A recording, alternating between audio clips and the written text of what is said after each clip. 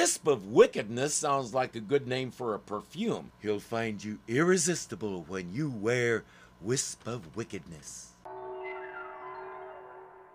On a distant planet, a wicked creature whose sole purpose was to perform deeds of evil was caught in an explosion of his own making. That happens when you have fried chicken for lunch and don't wash your hands before going back to work. Only the concentrated essence of his imperishable evil survived. A wisp of wicked vapor. Whatever he was doing reduced him to that. And of course, the little blob of bad guy essence drifts through space until it reaches Earth. Where else would it go? Now, on a major highway near Metropolis, a motorist removes his hat momentarily to mop his brow. Seconds later, the misty demon transforms him into a destructive monster. He happens to run Clark Kent off the road, and then our reporter notices that the car is headed toward a playground full of children. Not a second to spare. Down. Up you go. Up, up.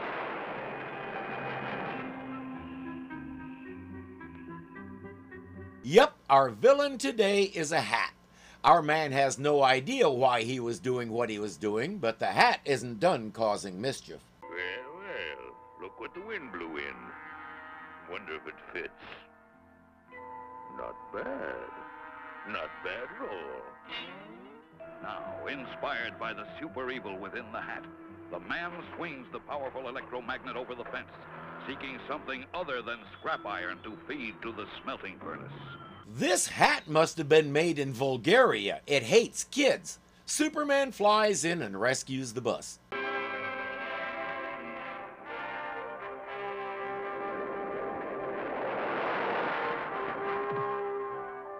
don't know why I did it.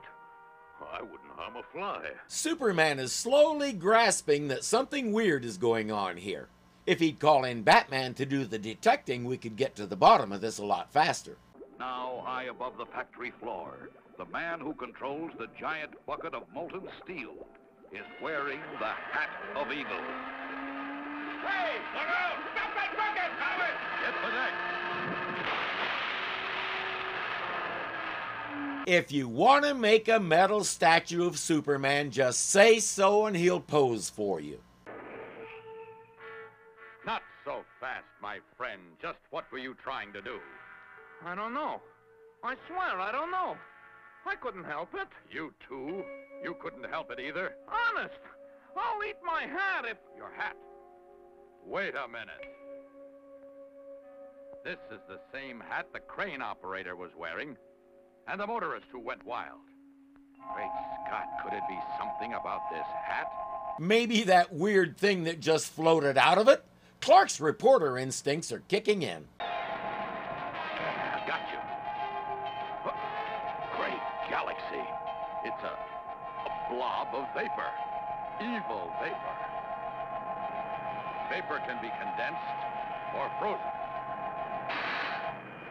Now let's see what it does when you put it in a hat.